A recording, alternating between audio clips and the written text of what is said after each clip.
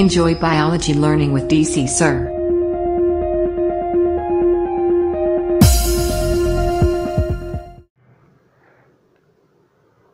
Hello everyone, આગળના પાર્ટમાં આપણે કેટલાક સજીવોના રોગકારક સજીવો વિશે માહિતી મેળવી અને કેટલાક રોગો વિશેની માહિતી મેળવી. હવે આગળ આપણે એક નવા રોગની ચર્ચા કરવા જઈ રહ્યા છે, મેલેરિયા. મેલેરિયા જે છે એ પ્રજીવથી થતો રોગ છે. કેટલાક સ્ટુડન્ટ મિત્રોને ગલતફહેમી હોય છે કે મેલેરિયા એટલે મચ્છરથી થતો રોગ, પણ મેલેરિયા એ મચ્છરથી થતો નહીં, પરંતુ પ્લાઝ્મોડિયમ નામના પ્રજીવથી થતો રોગ છે. આમ તો પ્લાઝ્મોડિયમની 5 પ્રજાતિઓ છે, પરંતુ 3 મુખ્ય પ્રજાતિઓ છે કે જે આ મેલેરિયા રોગ પ્રેરિત કરવા માટે જવાબદાર છે. એમાં એક છે પ્લાઝ્મોડિયમ મેલેરી, બીજું છે પ્લાઝ્મોડિયમ ફાલ્સિપેરમ અને ત્રીજું છે પ્લાઝ્મોડિયમ વાઇવેક્સ. એમાંથી ખાસ કરીને પ્લાઝ્મોડિયમ ફાલ્સિપેરમ એ રોગ માટે જવાબદાર છે અને પ્લાઝ્મોડિયમ વાઇવેક્સ એ ઝેરી મેલેરિયા માટે જવાબદાર છે. પ્લાઝ્મોડિયમનું જીવનચક્ર સામાન્ય રીતે પરોપજીવી હોય એટલે દરેક પરોપજીવી પોતાનું એક ચોક્કસ જીવનચક્ર દર્શાવે છે. તો પ્લાઝ્મોડિયમનું જીવનચક્ર દ્વિજનીનિક છે. એટલે અહીંયા દ્વિજનીનિકનો અર્થ એ થાય છે કે જ્યારે કોઈ પ્રજીવ પોતાનું જીવનચક્ર 2 યજમાનમાં થઈ અને પૂર્ણ કરે ત્યારે તેનું જીવનચક્ર દ્વિજનીનિક કહેવાય છે. જ્યારે પરોપજીવી પોતાનું સમગ્ર જીવનચક્ર એક જ યજમાનમાં પૂર્ણ કરે ત્યારે એને એક જનીનિક તરીકે ઓળખવામાં આવે છે.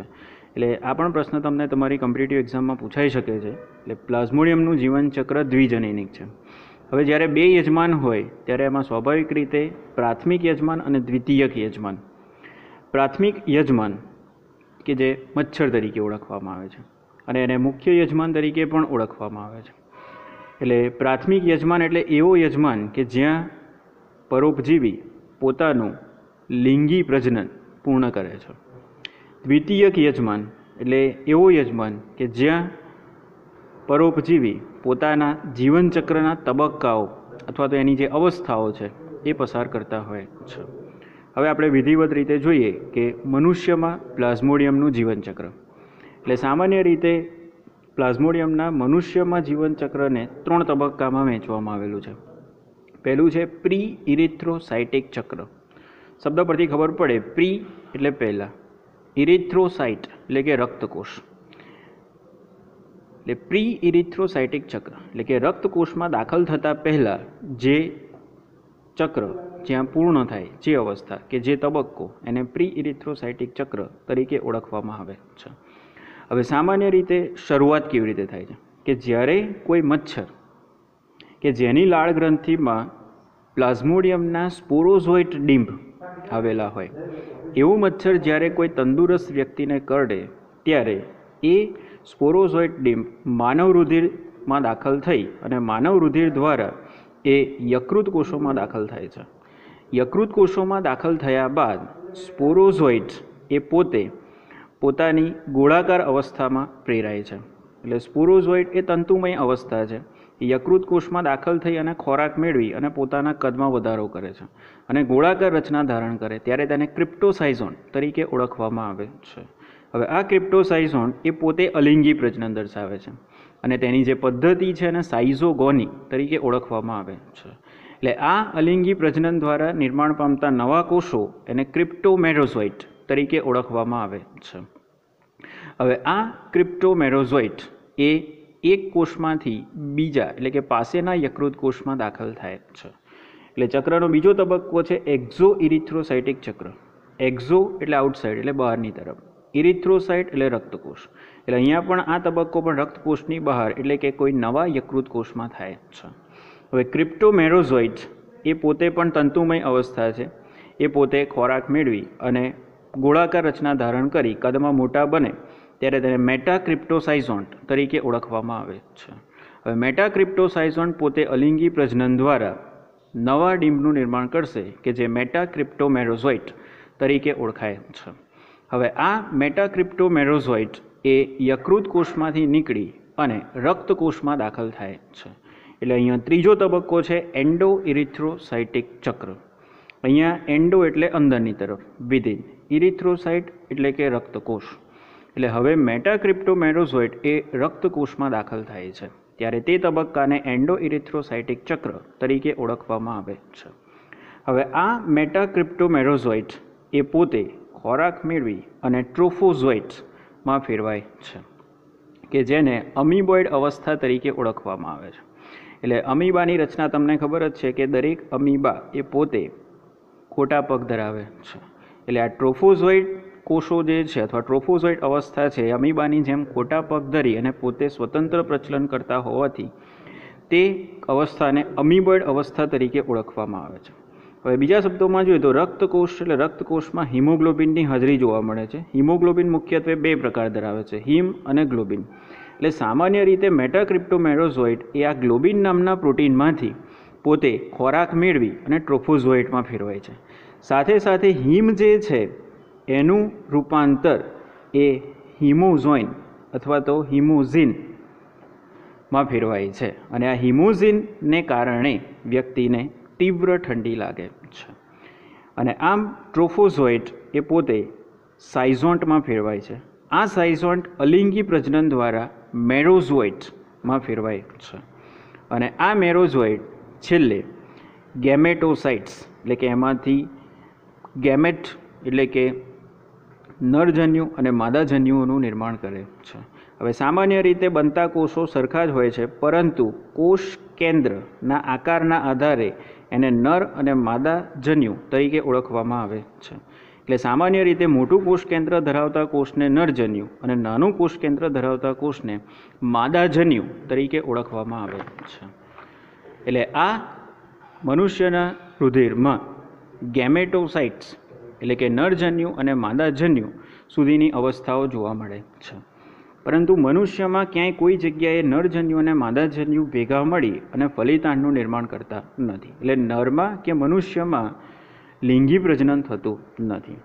એટલે અહીંયા મનુષ્યમાં એનું ચક્ર પૂરું થયું. હવે મચ્છરમાં જીવનચક્રની જો આપણે વાત કરીએ કે જ્યારે આવા કોઈ રોગિષ્ટ વ્યક્તિ કે જેના રુધિરમાં નર અને માદાજન્યુ હાજર હોય એવા વ્યક્તિને જ્યારે મચ્છર કરડશે ત્યારે મચ્છરના પાચન માર્ગમાં એ નરજન્યુ અને માદાજન્યુ દાખલ થાય છે અને પાચન માર્ગમાં એ નરજન્યુ અને માદાજન્યુ ભેગા મળી ફલન પામી ફલિતાંડનું નિર્માણ કરે છે. ત્યાર પછી ફલિતાંડ બન્યા બાદ એની આગળની કોષીય રચનાઓમાં એ ત્રાકાકાર રચના ધારણ કરશે ત્યારે એને ઉકાઇનેટ તરીકે ઓળખવામાં આવે છે. ત્યાર પછી એ પોતાના કદમાં વધારો કરશે ત્યારે તેને ઉસિસ્ટ તરીકે ઓળખવામાં આવે છે. અહીંયા એ પોતાની ફરતે એક ચોક્કસ પ્રકારનું આવરણ રક્ષણાત્મક આવરણ ધારણ કરે છે, એટલા કે જેને સિસ્ટ તરીકે ઓળખવામાં આવે છે. એટલે આ તબક્કાને કે એના આ ડિંબને ઉસિસ્ટ તરીકે ઓળખવામાં આવે છે. હવે આ સિસ્ટ ઉસિસ્ટ પોતે લિંગી પ્રજનન દર્શાવે છે કે લિંગી પ્રજનન દ્વારા એ સ્પોરોઝોઇટનું નિર્માણ કરે છે. હવે આ સ્પોરોઝોઇટ એ પોતે એક તંતુમય રચના ધરાવે છે અને એ પોતે હવે પાચનતંત્રમાંથી નીકળી પોતાના પ્રજનન મારફતે મચ્છરની લાળ ગ્રંથિમાં દાખલ થાય છે. અને આ મચ્છર જ્યારે કોઈ તંદુરસ્ત વ્યક્તિને દાખલ થાય ત્યારે તેની લાળ ગ્રંથિમાં રહેલા સ્પોરોઝોઇટ એ દર્દીના રુધિરમાં દાખલ થાય છે. અને આગળની પ્રક્રિયા આપણે જોઈ કે દર્દીમાં દાખલ થયા બાદ સ્પોરોઝોઇટ્સ એ પોતે કેવી રીતે આગળ પોતાનું જીવનચક્ર ચલાવે છે. એટલે આમ મચ્છર અને મનુષ્યમાં થઈ અને પ્લાઝ્મોડિયમ એ પોતાનું જીવનચક્ર પૂર્ણ કરે છે. રોગના લક્ષણોની આપણે જો વાત કરીએ તો સામાન્ય રીતે મેલેરિયા રોગથી બધા પરિચિત જ છો. તીવ્ર ઠંડી સાથે તાવ આવવો, કંપન છૂટવા, નબળાઈ આવવી, થાક લાગવો, ખૂબ જ પરસેવો વળવો, ઝાડા થઈ જવા, ઉલટી થવી અને કેટલાક કિસ્સામાં વ્યક્તિનું મૃત્યુ પણ થઈ શકે છે. સામાન્ય રીતે રોગના જે લક્ષણોની જે અસર છે એ ખાસ કરીને હિમોઝોઇન, કેમ કે મુખ્ય લક્ષણ છે તીવ્ર ઠંડી સાથે તાવ આવવો. એટલે આ તીવ્ર ઠંડી સાથે તાવ આવવાનું જે લક્ષણ છે એ હિમોઝોઇનના કારણે વર્તાય છે. રોગનું નિદાન સામાન્ય રીતે લેબોરેટરીની સારવાર એટલે કે ચોક્કસ રુધિરના ટેસ્ટ અને એમાં ખાસ કરીને રિંગ કસોટી કે જેમાં સાઇઝોન્ટ જે આપણે આગળ તબક્કામાં વાત કરી એટલે સાઇઝોન્ટ જે છે એ અડધી રિંગ આકારનું સ્ટ્રક્ચર દેખાતું હોય છે. એટલે કે જ્યારે રક્તકોષમાં આ પ્રકારે દેખાય ત્યારે તેને રિંગ કસોટી તરીકે ઓળખવામાં આવે છે. બીજું છે એલાઇઝા એન્ઝાઇમ લિંક્ડ ઇમ્યુનોસોર્બન્ટ એસે. એટલે આમ રોગનું નિદાન આ બંને દ્વારા કરી શકાય છે. રોગના સારવારની જો આપણે વાત કરીએ તો ક્લોરોક્વિનોન અને આર્ટિમિસિન.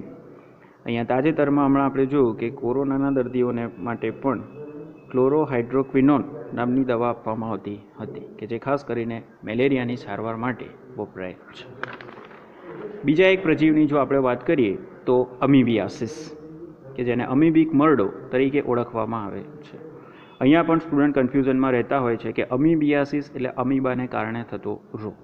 હા મિત્રો, અહીંયા અમીબા નહીં પરંતુ એની જે એક બીજી પ્રજાતિ છે એન્ટ અમીબા, એટલે અહીંયા રોગકારક છે એન્ટ અમીબા હિસ્ટોલાઇટિકા. આ પણ એક પ્રકારનો પ્રજીવ છે. લક્ષણોની વાત કરીએ તો કબજિયાત થવી, ઉદરમાં દુખાવો, ખેંચાણ, મળમાં અતિશ્લેષ્મ, તીવ્ર ઝાડા થઈ જવા. કેમ કે આ પ્રજીવ પણ એ આપણા પાચન માર્ગમાં દાખલ થઈ અને આંતરડામાં જઈ અને પ્રજનન પામે છે. એટલે પાચન માર્ગ કે આંત્ર માર્ગને લગતી તકલીફો કે લક્ષણો આ સ્થિતિમાં જોવા મળે છે. પણ મુખ્ય લક્ષણ છે કે તીવ્ર ઝાડા થઈ જવા. રોગના ફેલાવાની વાત કરીએ તો દૂષિત પાણી કે ખોરાક દ્વારા આ રોગ ફેલાય છે. રોગના સારવારની જો આપણે વાત કરીએ તો અહીંયા સામાન્ય રીતે બે પ્રકારની મેડિસિન અપાતી હોય છે, મેટ્રોનિડેઝોલ અને ટાઇનિડેઝોલ. એટલે આ બે મેડિસિન દ્વારા દર્દીની સારવાર કરવામાં આવતી હોય છે. એટલે આજના પાર્ટમાં આપણે જોયું મિત્રો કે પ્રજીવ દ્વારા થતા રોગો, એટલે એમાં બે છે, મેલેરિયા કે જે પ્લાઝ્મોડિયમ નામના પ્રજીવથી થાય છે, અને બીજું છે અમીબિયાસિસ કે જે એન્ટાઅમીબા હિસ્ટોલાઇટિકા નામના પ્રજીવથી થાય છે. આગળના પાર્ટમાં અન્ય બીજા રોગકારકો, ફૂગથી દ્વારા થતા રોગોની માહિતી મેળવીશું. Thank you.